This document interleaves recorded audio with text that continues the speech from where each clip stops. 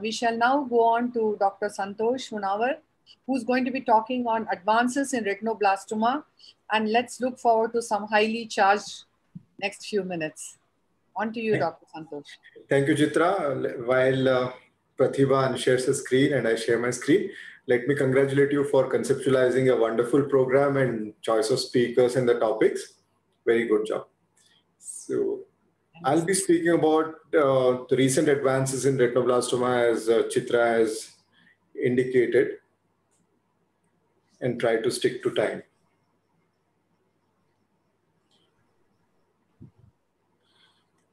Well, if you look at this timeline, you see how impressive it has been the success in managing retinoblastoma. We started off in 1900s with 98% mortality, and the trends are totally reversed in 2020 with more than 98% survival. This is possibly the only malignancy of all systemic malignancies where we could achieve this higher success. That's because we have been able to get a handle on the management of retinoblastoma by using several techniques. Of course, the primary aim is always life salvage, followed by eye and vision salvage as secondary and tertiary aims. What is new about retinoblastoma? We already are familiar with international grouping and staging. This is international grouping and staging, which have been there for several years already. But what is really new is TNM staging. This chart actually shows TNM staging, and some of this is asked in the exam. And something unique about TNM staging in retinoblastoma, which is not there for any other malignancy, is the addition of H criteria. T is for tumor, M is for metastasis, and N is for nodes. But H is never there for any other malignancy except retinoblastoma, so that's something unique. What about focal therapy? Cryotherapy has good success for peripherally located small tumors, which are about 3 to 4 millimeter in diameter and 3 to 4 millimeter in thickness.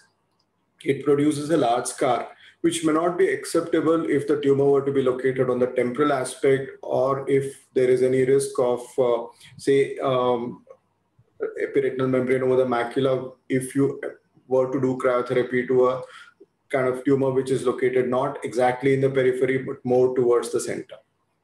Laser photocoagulation is not acceptable because it produces a very large scar, because laser is performed around the tumor and not on top of it. Also, it can cause vascular occlusion, as you see here, and of course, visual field defects, ILM rupture, and production of vitreous seeds. So what's really taken off in the management of focal tumors is transpupillary thermotherapy, where we laser on top of the tumor. This is sub-photocoagulation laser, which heats up the tumor to about 45 to 60 degrees centigrade, thus inducing tumor cell apoptosis. So classically, it does not produce a larger scar than you began with, and the blood vessels that pass through the tumor are quite patent. So minimal complications are seen with transpupillary thermotherapy. What is new in transpupillary thermotherapy is photodynamic thermotherapy, or ICG enhanced thermotherapy, where we use indocyanine green injection, and then on top of that do transpupillary thermotherapy, specifically in patients who have a non-pigmented scar. So this patient has a recurrence over a previous scar, that is a recurrence, which will not take up standard TTT well. So when you inject ICG, that causes synergistic effect, and with a couple of sessions, you can see that the recurrent retinoblastoma is regressed. So this is absolutely new in the management of retinoblastoma. Plaque is not new, but the indications of plaque have changed with the advancement in the design of the plaque, especially notch plaque. We can reach the juxtapapillary tumor quite easily. Like this patient who has a juxtapapillary tumor, earlier we were not able to reach it with protection of the optic nerve. Now you can see nice results with protection of the optic nerve, which looks very healthy, and the tumor has calcified following this use of notch plaque. So there are specific indications for plaque brachytherapy, and what is new in the management of retinoblastoma using plaque brachytherapy is the Indian plaque, which is made by BARC, which costs less than 5% of the imported plaque, so it has become much more affordable. So for focal therapy, less is more, and what is new is, of course, ICG enhanced TTT, and what is on the horizon is transscleral strontium radiation, and also chemoplaque, which is already under trial by some of the groups in Canada. Chemotherapy brought about a paradigm change. These 4 articles in Archives of Ophthalmology, now JAMA 1996, brought about a change in the management of retinoblastoma from radiation to chemotherapy. Intravenous chemotherapy is become the standard of care, was the standard of care, I should say, at least in the West. Now it's changed over to intra-arterial chemotherapy, but in India, it is still the standard of care where we use carboplatin, etoposide, and vincristine and get very nice results. As you see here, this large tumor becomes a much smaller scar. One more tumor here becomes a much smaller scar, and the macula fovea is very nicely exposed.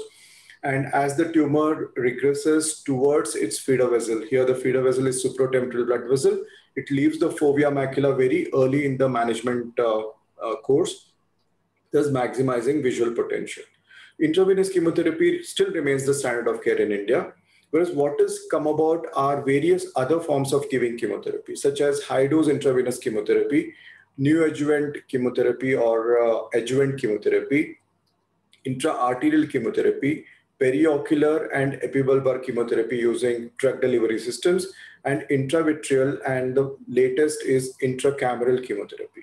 Now, intra-arterial chemotherapy technique is well known. It is injected into the ophthalmic artery directly by cannulating it using a 400 micron catheter.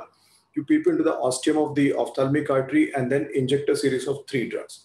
We use a combination of topotecan, melphalan, and carboplatin. Instead of using just melphalan, which is of course good, but you might have to give more number of cycles. When we combine it with topotecan and carboplatin, the success is much better with fewer number of cycles, thus saving a lot of cost and also reducing the sessions of anesthesia for these children. You can see nice results with intra-arterial chemotherapy with triple drug protocol. Total retinal detachment settled with 1 cycle, a large tumor reduced to a much smaller scar after 3 cycles of intra-arterial chemotherapy, and a recurrence on top of a prior calcified scar gone away nearly totally with 1 cycle.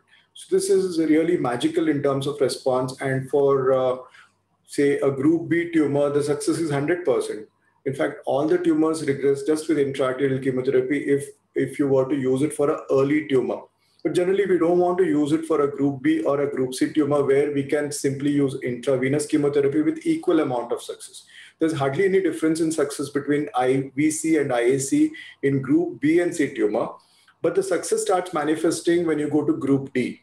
Group D has about 50 to 60% chance of success with intravenous chemotherapy, whereas with IAC, success increases to 92%. That's a huge jump. And in group E retinoblastoma, success used to be with intravenous chemotherapy about 30 to 50%. Now there is much better success with intra-arterial chemotherapy. And with secondary IAC, where you have failed intravenous chemotherapy, and then for a recurrence or a failed intravenous chemotherapy, you give intra-arterial chemotherapy, success is excellent. So intra-arterial chemotherapy makes a difference for group D and E retinoblastoma and for large recurrences or non-response to intravenous chemotherapy. Vitreous seeds were the major bugbear in the management of retinoblastoma. These are no longer vitreous seeds. We have many types of seeds in retinoblastoma now. This, of course, the classic vitreous seeds we always knew. Now, based on OCT, we can classify these as prehyaloid, subhyaloid, and epiretinal. On top of that, there is something called intraretinal, subretinal we always knew, and then intracameral. Intracameral is further classified as depository when the seeds come through the zonules and settle in the anterior chamber, and infiltrative when there is contiguous extension into the anterior chamber by ciliary body, peripheral iris, and the angle. Now, how do you manage these vitreous seeds? Intravitreal chemotherapy has become the standard of care for the management of vitreous seeds following regression of intraocular retinal tumor. Basically, you wait for the retinal tumor to nearly totally regress, then only you start injecting. You can see nice results with these focal vitreous seeds, completely gone with melphalan. We used melphalan initially, but we started finding that with more and more injections, we have this problem of RPE, atrophy, and also vascular occlusion and scarring. These also leads to uveitis, cataract, and needs weekly injections as opposed to 3 weekly injections with topotecan. So because of better bioavailability and much better success with fewer number of injections, we have shifted to intravitreal topotecan. You can see nice results with diffuse vitreous seeds with intravitreal topotecan. All this child needed was a couple of injections. There's one more situation where there are seeds completely gone with 2 doses of intravitreal topotecan. Patients need anywhere from 2 to 6 doses of intravitreal topotecan to get this kind of success. And when it doesn't happen, when there are refractory vitreous seeds, despite 6 injections of topotecan, like we started off with this huge number of vitreous seeds, after 6 injections of intravitreal topotecan, we still had residual vitreous seeds which are refractory. Then we add low dose melphalan and they go away. But note that retinal pigment epithelial atrophy has set in with melphalan. So melphalan does have complications, but when you use it in low dose, 10 or 20 microgram, the complications are much less. Excellent success with intravitreal topotecan was reported earlier. Now what we have is extended indications. Patients with anterior segment seeds were earlier straight away enucleated. Now we give them the benefit of eye salvage by injecting topotecan intracamerally. Thankfully, it is not toxic to the corneal endothelium, and you see clear cornea with the anterior chamber seeds gone with topotecan. One more example where there is a complete regression of anterior chamber seeds with a couple of injections of topotecan. When there is infiltrative retinoblastoma with anterior chamber extension because of ciliary body invasion, as you see here, you can do plaque brachytherapy for the ciliary body component, and for the anterior chamber seeds, you can inject topotecan. With this combined modality, there is better success. One more use of intravitreal topotecan is for extensive subretinal seeds. We never thought that this would be the response for subretinal seeds, but you can see all these extensive recurrent subretinal seeds are gone with intravitreal topotecan without any laser. One more situation where all these extensive subretinal seeds, which would have earlier lasered and caused a lot of retinal scarring, are completely gone away with intravitreal topotecan. So retinoblastoma seeds seem to have been finally conquered. We all know about the technique of enucleation and the importance of taking a long optic nerve stump, but something that must be followed following enucleation is the identification of histopathological risk factors. We seem to have a very high chance of having histopathological risk factors. Almost half the patients who undergo enucleation have this. And for them with anterior chambers, anterior segment invasion, ciliary body invasion, choroidal invasion of more than 3 millimeter in diameter or 3 millimeter in thickness, or optic nerve invasion beyond the lamina cribrosa, we provide adjuvant chemotherapy. All these children receive 6 cycles of adjuvant chemotherapy, and the results are very evident. You see that without adjuvant chemotherapy, they have 24% chance of developing metastasis. Whereas if you give adjuvant chemotherapy, you can save about 20% children. So chance reduces from 24 to 4%, thus salvaging about 20% lives. So that's very important. So enucleation is not the end in the management of retinoblastoma.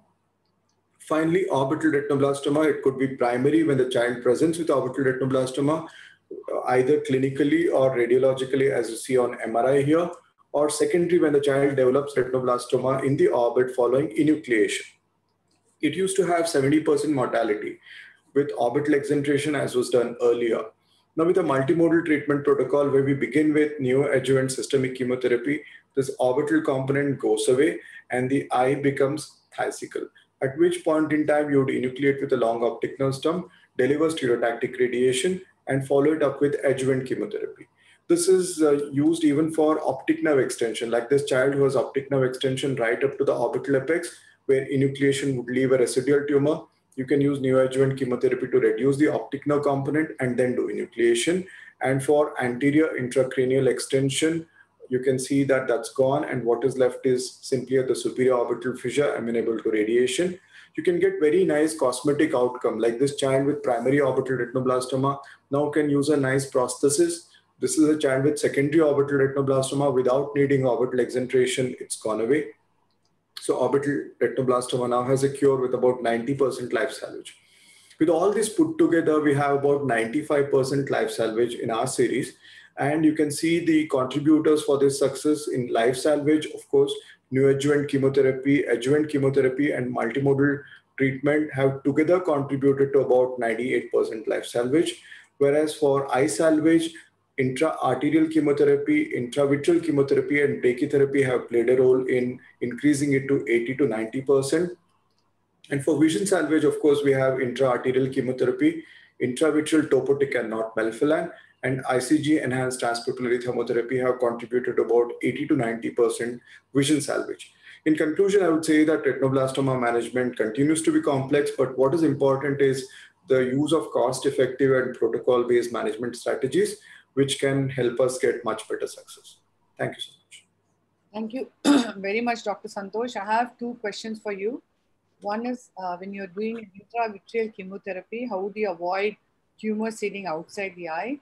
The second question is, if it's a bilateral retinoblastoma, would you, how do you rate doing a bilateral intra-arterial chemotherapy?